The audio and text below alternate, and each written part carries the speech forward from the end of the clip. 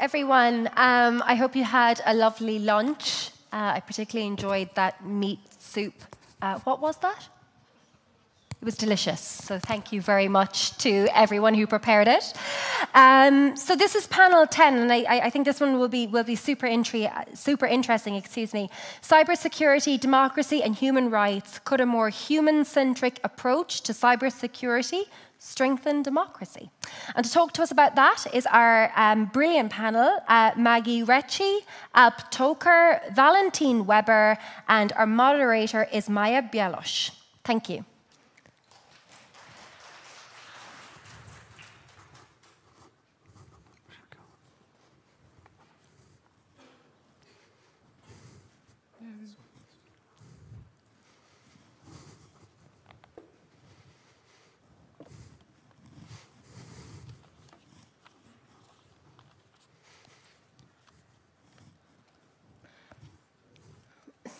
Welcome once again. I would like to start this panel by saying that human rights are at risk with increasing digitalization, especially in the context that we are talking about today, that is rising authoritarianism, and in the times of crisis like pandemics and especially the war in Ukraine. We would like to unpack cybersecurity and to explore to explore actually what are the links and connections between cyber, human rights, democracy, and connectivity. And I will give the floor first to Mr. Weber and ask you to give us maybe more global approach and assessment and to tell us what are the key cyber threats at the moment from a global perspective, and which human rights and freedoms are most threatened today by the use of new technologies, as you are expert on advanced technologies. Thank you, Maja, and thank you that I can be here. It's great to be here in Belgrade. Well, in the past couple of years, we have not only seen a health pandemic, but also a surveillance pandemic. We really saw a proliferation of surveillance technologies across the world. We have seen private actors going into business in really providing the tools to governments. Some of you might know the NSO group, right, which is selling spyware, which was selling spyware. And we could really see here that there is always, in these kind of, a key point that I want to get across today is that surveillance does not only come at the expense of human rights, often, but also at the expense of cybersecurity. Because in order to conduct surveillance, you need to weaken either whether it's encryption. You need to, in the case of NSO Group and the Pegasus spyware, you had to had vulnerabilities in people's phones. You had to have vulnerabilities in phones to access WhatsApp of journalists and so on. So you can really see the direct nexus between human rights, surveillance, and cybersecurity as well. But that's not. There's really not only the number of tools has grown or where it's been deployed, but also the different kinds of things. So it's not only spyware. Another key technology is face recognition technology that's really been proliferating in the last couple of years.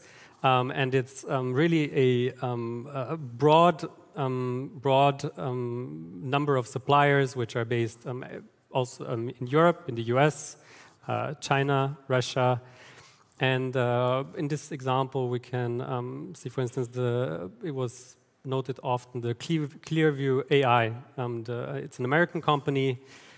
And here, what it does, it has a large database of social media profiles. If you have a social media profile, you're probably in the database of Clearview AI, which the American company. And then if law enforcement wants to use it, this algorithm by Clearview AI, they use that database to, for instance, in protests after or during the George Floyd protests, the Black Matters movement in America, they used it in the protests as well to know who was there and who participated in those protests. So it's really across the world, also in Europe.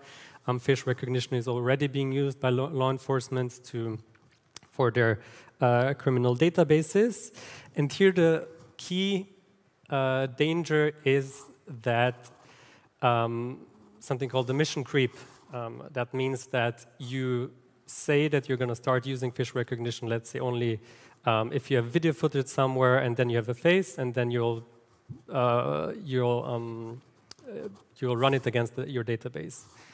And then you'll start using it also maybe for body cams of police officers. You might use it in different contexts. So it's really, you keep on going because it's so powerful, because it's so seductive also for law enforcement agencies. That's really one major danger of facial recognition. Is also a question that we haven't yet solved, and that often police departments haven't said yet what they're going to use it for. Is it for serious crimes? Is it for murders, rapes? Is it maybe for going to use to go after homeless people, right? Who are somewhere maybe in a subway somewhere, or and so it's really not clear today what face recognition is going to be used for. So we really need here clear boundaries if it's going to be used. And maybe to add, because you mentioned artificial intelligence and the use in the current war, ongoing war in the Ukraine. Could you tell us maybe what else has changed, what war actually brought in these terms, and what can we expect in the future, maybe some future trends as well? Well, Clearview AI was used, I think, by Ukrainian troops also to identify Russian soldiers, and then to say, okay, we have these soldiers. Russian families can know who was perhaps who has died in Ukraine, right? So that created kind of a demand within Russia. But I think the war against Ukraine by Russia has really brought, or will bring to a halt, I think, Russia's surveillance exports. There's also many Russian companies based in St. Petersburg, Moscow, other cities that have sold advanced surveillance technologies to monitor internet traffic. So some of you might be familiar with the SORM surveillance system that measures network traffic inside Russia and surveils it. And so that equipment was often exported across the world to dozens of countries. And I think now that's really coming to a review. If you have a Russian software company selling these tools to your government, I think a lot of governments will now rethink, and so that's going to come under increased scrutiny. Okay, thank you. Countries of the Western Balkans are building their cybersecurity capacities, and what we have seen recently that many countries are under massive cyber attacks, and that's one part of the story. The other part of the story that organizations such as Amnesty International, but also Citizens Labs actually reported that some governments in the region are using surveillance technologies to surveil citizens, or they're buying very sophisticated spy softwares. Ms. Reçi, you're coming from Albania, and in the news we are like reading a lot of news concerning the leakages of the different data, and Albania is quite exposed to the cyber attacks. But apart from this, could you tell us maybe what are the most common types of human rights violations in the cyberspace in Albania, and which actors and social groups are the most affected in your country? Yes, thank you, Maja. In Albania, and also I will touch upon regional trends that we covered in our research. One of the most prevalent forms of violations is online violence. Online violence in the form of hate speech or harassment, and usually these violence targets groups that are actually already targeted in the physical world. Let's call it like that, including here women, ethnic minorities, Roma and Egyptians, LGBTI plus persons, and also migrants. In some earlier panels today, this was also mentioned. In context-specific cases, countries of the so-called Balkan route have seen a rise of hate speech against migrants in certain moments of the past few years. So yeah, the trends are very similar with regards to groups and forms of violations, but also there's some context-specific trends, as I said. Another targeted group are human rights defenders who defend the rights of these groups that I already mentioned. Their personal life is usually attacked to delegitimize their work or their credibility and discourage action. So yeah, and what's a common denominator, let's say, for the region in these cases is the fact that these cases rarely make it through the criminal justice system. They are rarely classified as criminal offenses, and this is due to several reasons: lack of a proper legal framework, lack of proper capacities of institutions, lack of awareness, because these cases are not treated as importantly, are seen as second-hand problems, let's say. So they go unpunished, and they discourage reporting this way, so there is under-reporting as well, and lack of trust. On the other hand, independent institutions are more sensitized and more accessible by the victims, including here ombudspersons or anti-discrimination commissioners, depending how they're called in each country. But then again, they lack technical capacities often, and as we all know, their mandates are quite limited.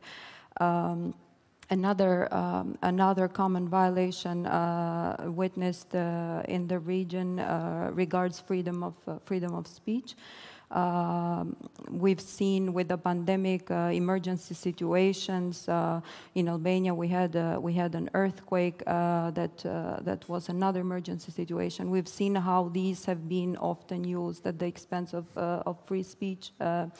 By persecuting or arresting of journalists, shutting down online media for spreading panic or for spreading misinformation, and usually these are critical voices. And yeah, in these cases, unlike cases of online violence that I mentioned, institutional response seems to be swift. So there is some sort of a double standard in treating these different rights. Media have also faced cyber attacks. When reporting on anti-governmental protests, for instance, we've seen cases, but also on important processes like elections. Their pages have been down for days. Another trend is that of the so-called censorship through noise.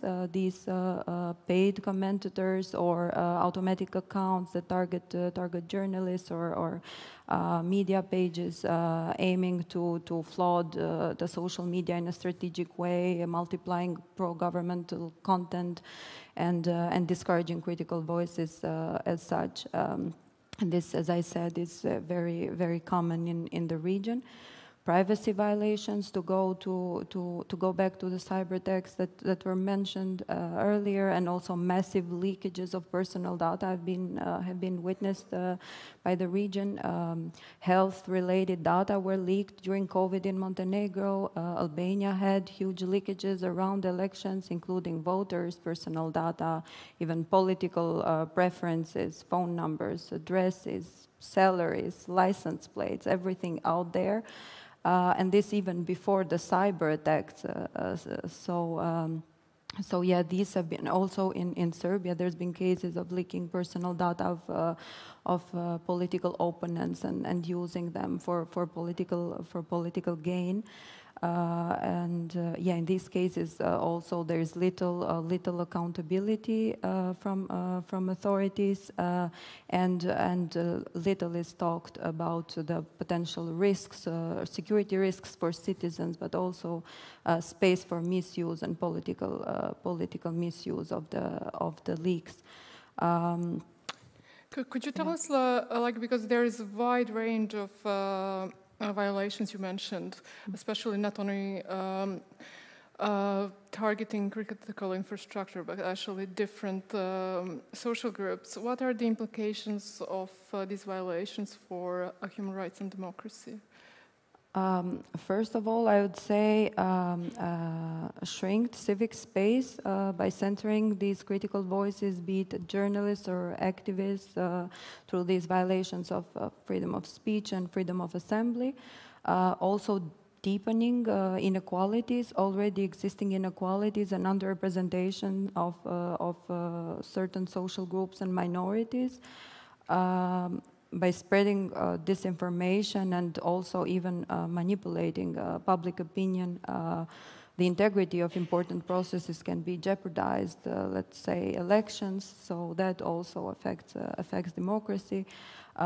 Participation also, or even access to services in the framework of digitalization of public services. Let's say we see often these processes are pushed forward swiftly without conducting human rights risk assessments beforehand, and without having without evidence-based policy making, basically introducing.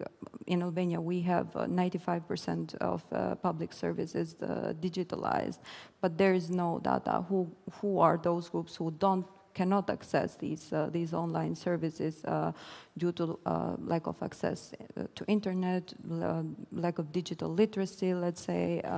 So we don't know, but we still push this sort of decision making forward, and we risk leaving these people out with no access to public services, basically.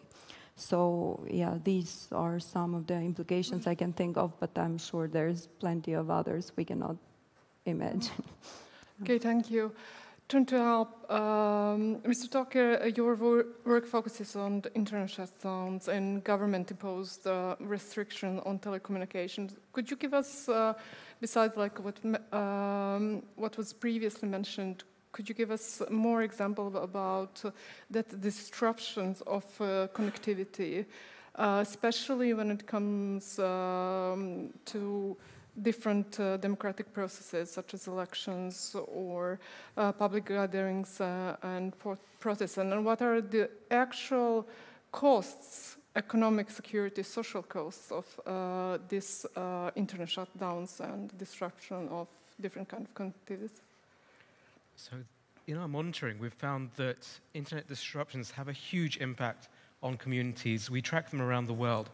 And we've also seen that increasingly these disruptions affect political processes, elections, and they can be caused by a number of reasons, including government-issued orders for the shutting of the internet. In research we did with a cybersecurity firm, Surfshark, we found that 8 out of 10 Africans have been impacted by internet shutdowns in one form or the other. So this is a problem that is particularly prevalent in Africa, but it also happens in Europe, it also happens in Latin America, in Asia, around the world. We've seen that there were some 72 internet shutdowns, so these are targeted internet shutdowns affecting mass populations of people that governments have ordered. And this was in the first half of this year, just to give a concept of how prevalent this practice is. And I think in 2022, this was also the year that we realized there's this huge connection between connectivity and critical infrastructure. So I mean, this was known in the research field and in our communities, but particularly with the attacks on critical infrastructure, I think in Russia, we've seen that these are attacks on human rights. Russia's targeting of civilian infrastructure, networks in Ukraine, that demonstrates that there is no middle ground, there is no way to perceive these as separate factors. We have to look at the human rights situation and the critical infrastructure situation as a whole. This is very much interconnected, and it's also dangerous to kind of set aside human rights as its own space, and it's just something those human rights organizations do. I think it's very much connected with security policy and ground governance when it comes to conflict and democracy itself. Yeah. You mentioned the conflict, and we mentioned several times the war in Ukraine, and how can you comment about like big tech companies that are going into the war and getting more and more engaged, but also we have seen in the video those informal actors such as the Anonymous. Can they actually help to overcome these internet shutdowns, or in a longer run, like private actors, how they influence not only on the course of the war, but actually how will they influence human rights, and how they will influence how cybersecurity will look like in the future? What are your thoughts on this? So Ukraine has been bombarded by cyber attacks, physically, by the air, and these attacks have obviously impacted infrastructure, connectivity. It's targeted. The intention is to cut off the public and the people. Now, big tech has responded initially reactively when it comes to actually finding a solution. It's a question of finding the right statement, public policy that sets that company in a good light. And there have been this has been done to varying degrees by different actors.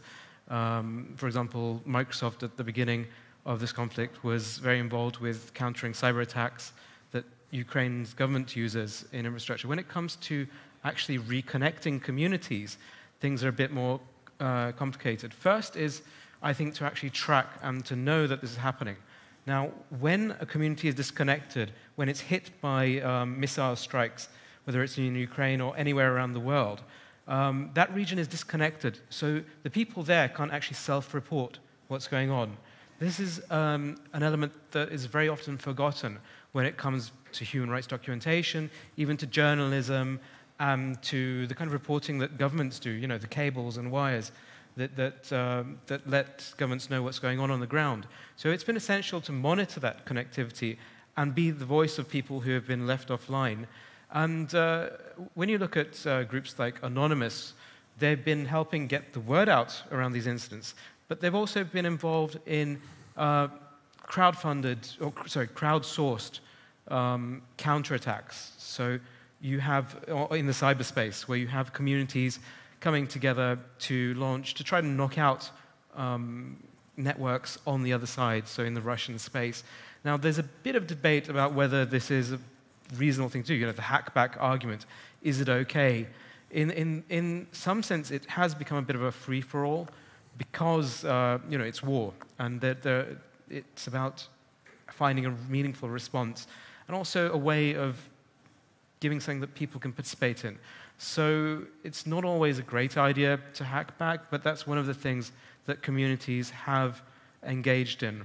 If we look more directly at providing connectivity, the US, Europe, and many governments have been looking for ways to reconnect parts of the country that are offline. One technology that has been quite effective is low orbit satellite technology. And of course, Elon Musk's platform, Starlink, has been deployed quite effectively, getting 150,000 people connected.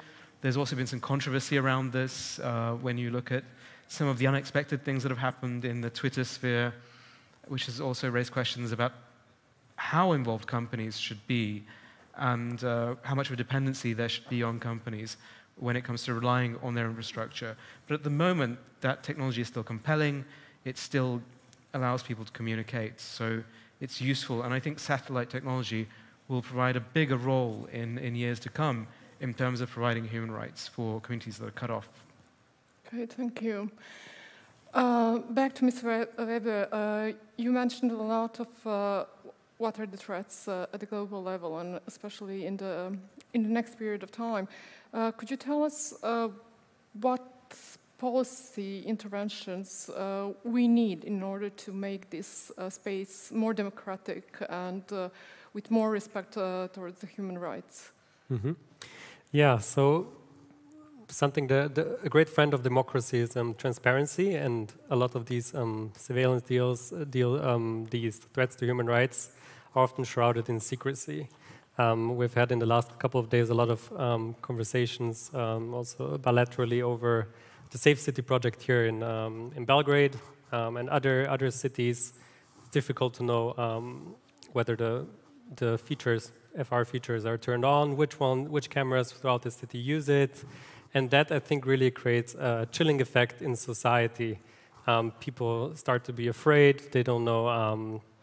What those capabilities are of those technologies. And so I think the chilling effect is really the worst because it impacts freedom of expression, freedom of assembly, and all these things. People don't dare anymore to do things. So I think we really, I think what's good there is more transparency. I think another thing is what was really effective as well is public shaming. We've talked earlier about NSO Group.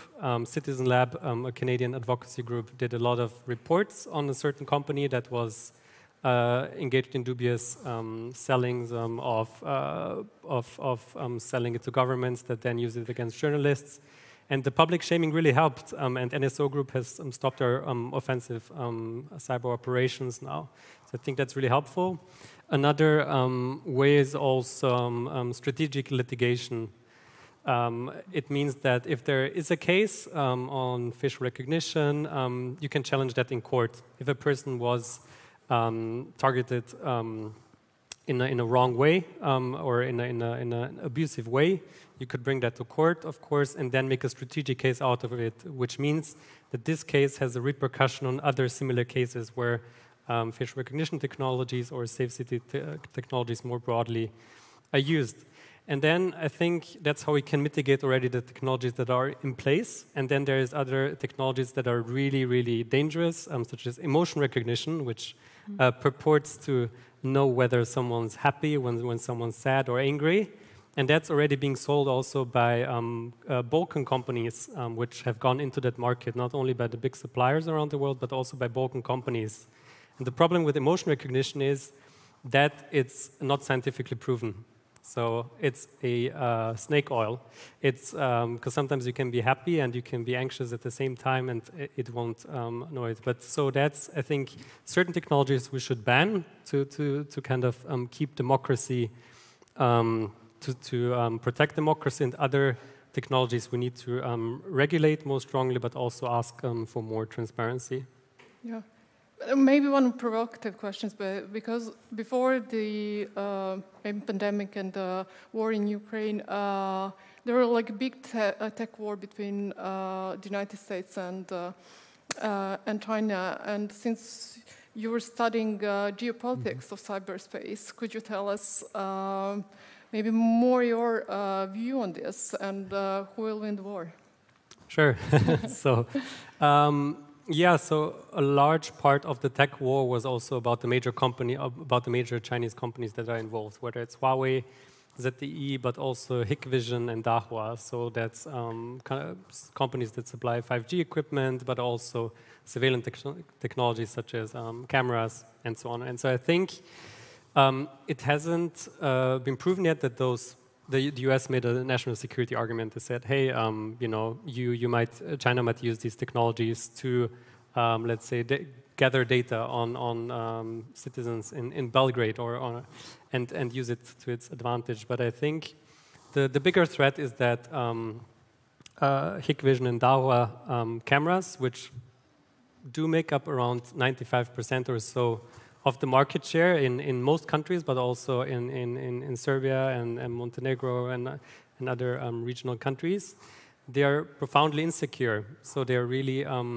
they are cheap, but they have let's say therefore a bad security because that's not the priority there. And so I think that's the bigger danger, that it could be the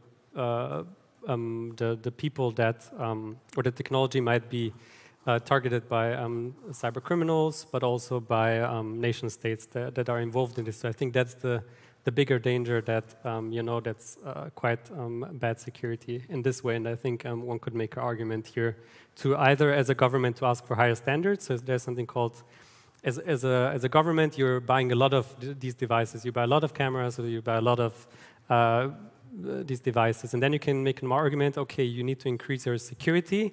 And that's how you increase the security of those suppliers. So that would be maybe a way of, you know, kind of mitigating these kind of threats. Yeah, thank you. Serbia bought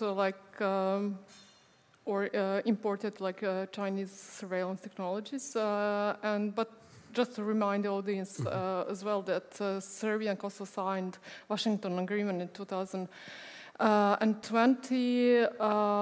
that Serbia was committed not to actually have a 5G here. So this is still on hold at the moment, but we are seeing Huawei cameras or smart surveillance cameras mushrooming every time after the protests in Serbia. When it comes to the region and especially Albania, what are your thoughts and recommendations? What can be actually done to protect citizens or different social groups? The groups you mentioned from online violence, but not only online violence, from that leaking of personal private information, from data stealing and other threats. First of all, I'd say we need to build more comprehensive data collection systems, since we are lacking these data collection systems that regarding these violations and incidents. And these systems should include information on the groups that are targeted and information on motives, so they can inform decision making and actually provide a clear picture of the gravity of violations, because this is currently lacking, as I said, particularly in the criminal justice system. A legal framework needs to be brought up to date and try to address as much as possible these areas or space for arbitrarity, particularly when certain rights are in conflict. Let's say hate speech and freedom of expression. On the other hand, where is the line? And then freedom of expression and misinformation, disinformation, the line between those as well, or addressing strategic lawsuits against public participation, which are also, or the so-known SLAPs, which are also becoming even more popular, let's call it, and they're not addressed in any of our legal frameworks as such. Of course, laws cannot address every situation, but avoid these gaps as much as possible, and then make sure that that law enforcement agencies judges, prosecutors are well trained and well aware of the need to treat these rights equally, both online and offline, so these can be applied in practice. Parliamentary oversight needs to be strengthened to ensure more accountability. Private sector accountability as well, because in many cases, private companies are subcontractors of the government in delivering certain services, or maintaining systems and so on. And accountability of those companies is limited. That needs to be addressed. Increased cooperation between cybersecurity institutions and other non-public stakeholders, including civil society and academia, but also independent human rights institutions, because we've seen that these institutions treat their work as separate. Cybersecurity institutions on one hand, and independent human rights institutions on the other hand. They need to work more and better together. Address policy and institutional fragmentation as well would be another recommendation. In many cases, responsibilities are spread amongst different institutions, and it's difficult to hold anyone accountable, and this has been the case with the leakages again. So yeah, these would be, and yes, human rights risk assessments that I mentioned earlier before introducing any sort of decision making regarding cybersecurity. Yeah, thank you. I would just add that at the level of the region, there is a regional agency for cybersecurity that is actually currently based in Montenegro. So in the next period of time, we can also perhaps use its capacities to strengthen government response concerning these issues you mentioned. We'll go again to the internet shutdowns, and what are your recommendations, your thoughts, how to keep not only internet on, but both how to keep public safe online, but also how to keep human rights and democracy online, how to safeguard this? I think with everything that's going on right now, if you look at Iran, for example, with the internet blackouts that have gone hand in hand with state repression, this is the kind of thing that can spread rapidly as countries see a model and they implement some part of it. And I think internet shutdowns have been a tool of repression. There have been dozens of regional blackouts and mobile curfews and filtering. These are 3 different techniques that authorities use to cut off the internet. In order to resolve an issue like this, first of all, I think international frameworks aren't working. You look at, there's no such thing as an international rule of law. No other government can really impose its will. And I think this is seen a lot in the telecommunications space. If a country is intent on switching off its own population, it will do that. And this is really alarming. That is something that can change. I think we can start to find ways to reconnect people, whether it's through satellite, through wireless, through decentralized networks. One of our key recommendations is that internet providers, and this is both for cybersecurity and for human rights, so this is a unified recommendation, is to decentralize networks. What we don't want to see is a situation like you've been seeing a lot in the US, for example, where small internet providers are being bought up by bigger and bigger providers, and eventually you only have one internet provider left. Because if you have this kind of quasi-monopoly, then that creates a single point of failure. So in the censorship terminology, that is it's a gateway, it's a filter net that can really control people's freedom of expression during a crisis, during an election. But in a cyber sense, that is also a choke point. It's a single point of failure. So if you get attacked there, then you lose everything, game over. So decentralization is absolutely key. Increasing awareness about this, so monitoring is essential. Obviously, as a monitor, we find that The sheer act of tracking these incidents helps prevent them, because now this type of incident is watched. You can see if communities have been shut off, if they can't speak up during an election or during a protest. And I think my final recommendation would be moving beyond the old terminology of simple freedom of speech or freedom of expression. This is about protecting fundamental human rights. And the internet today has become the basis for all other human rights. So we have to start looking at internet connectivity as a fundamental right. Good, thank you. Mr. Weber, maybe like we have like a minute or two to maybe conclude this panel before giving the floor to the audience to pose questions.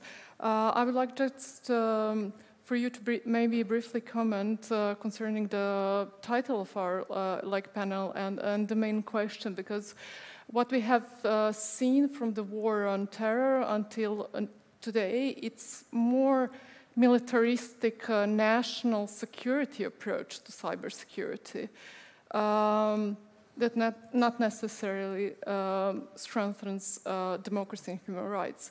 So could be like a different approach to cybersecurity actually strengthen democracy? Could more human-centric approach would actually strengthen democracy rather than having that national security and militaristic approach to cybersecurity, what we are seeing now, especially during the huge cyber warfare?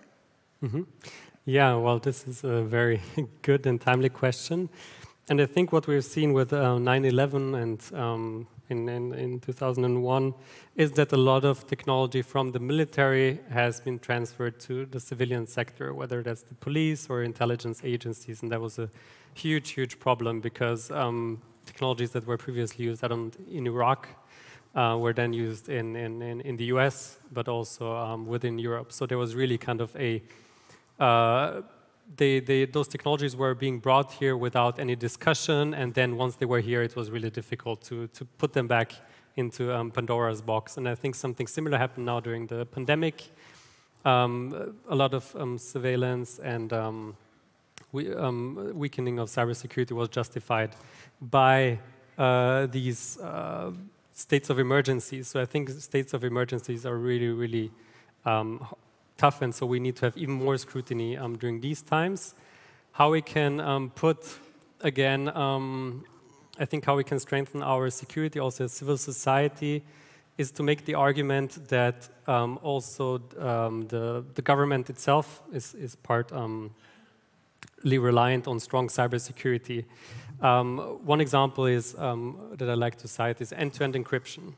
A lot of governments want to have access, backdoor access to WhatsApp, to Signal, to iMessage, and so on. And the argument they make, yeah, we can make everyone more secure and so on.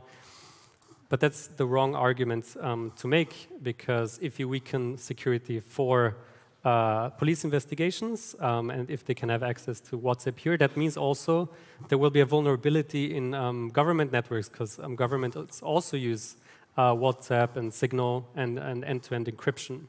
So I think how we can push back against this is to say, hey, you rely just on the same technology as we do. And I think that's how we can really make the nexus and strengthen our security by saying, hey, we as humans all rely on strong cybersecurity. And I think that's a really, really strong argument, because until this day, the encryption debate has been going on for 20 or 30 years, or even since really, really for a long time. And governments were just not able to say, hey, we need to weaken encryption because they don't have the technical argument to make. So I think we really need to say that, okay, journalists and government officials, they all rely on similar technologies. And I think that's really a strong argument to make also in the public. Yeah. Thank you. Thank you. Anyone else? Or, okay, we have 11 minutes before the end. I will give the floor to you. Is there any question from the audience to our speakers? Yeah, one question.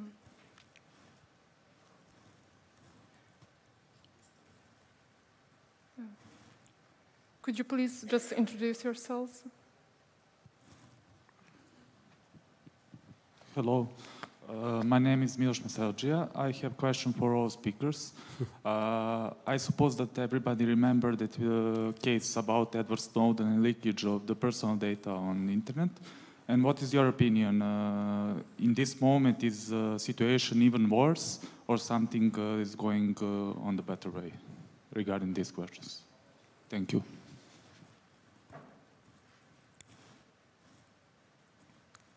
Is there anyone else? No. Who would like to start? I can give a quick dive in. I suppose Valentin will also want to say something. Yeah, I mean, if you look at the Snowden leaks as an incident that involved the breaches of personal information, I think that's perhaps the wrong perspective.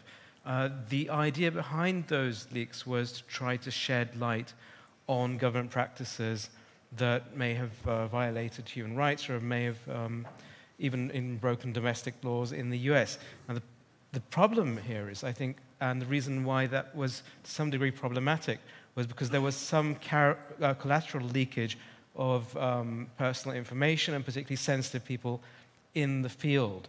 So while it was a breach and a leak situation, it isn't really in the same class or category as a major data breach that impacts the lives of many in the general population. So I think it's worth making that distinction when we're looking at this incident versus, say, a data breach because a company didn't secure its server or because it was hacked or was even put in a situation where it had some Bitcoin or something to make sure that that data doesn't spread further. Valentin? Yeah, so I would say today is worse because we also have private companies that have these similar tools to provide surveillance on a massive scale. And that's really a problem. And those private companies also sell it to many governments and empower them, right? Whether it's democracies or swing states or more authoritarian states. We really see a strengthening of government capabilities. Whether it's police response, police might earlier have needed 3 minutes or so to come to a site, right? To respond. Now they need 40 seconds or so because they have a command center in the safe city because they can really come after people. Previously, people had to go through manually through facial, through data of surveillance cameras. Now they have automated tools. Previously, they had, but I think one good thing is with the Snowden revelation is that it really strengthened also global security. Previously, you would only have websites with HTTP that would allow really, really easy surveillance, and now you have HTTPS. End-to-end encryption came about after Snowden, so I think kind of this revealing of things also made things a little better. At the same time, it's much easier today for governments to surveil you because you don't have only anymore your phone, you have your smart device at home, you have your smartwatch, you have your other IoT devices. It's really, really a lot of data out there, and so I think that's why things are worse, because there's just so many attack points for journalists, for civil society, and this is a problem that we can see today. Yeah, that is just so many data. If they can't access your phone, they'll have another device that they will be able to access and find information. Thank you. Anyone else? If there is no question, I can conclude this panel a bit earlier. I'm sure that our panelists gave you enough arguments to see how serious the use of technology is for human rights and what needs to be done to protect it, especially online. I would also use the opportunity, what is very important for us to say, that this panel was devoted in memoriam to our colleague, Maja Pavlović, who tragically lost her life recently, last month. She was also part of the cybersecurity network of the Western Balkans. She contributed to the study that Megi presented, part of the results of this study that is available also online, and She was loved and she will be missed in our team in the future. Thank you very much for your time and attention. There will be a 15-minute coffee break outside the room.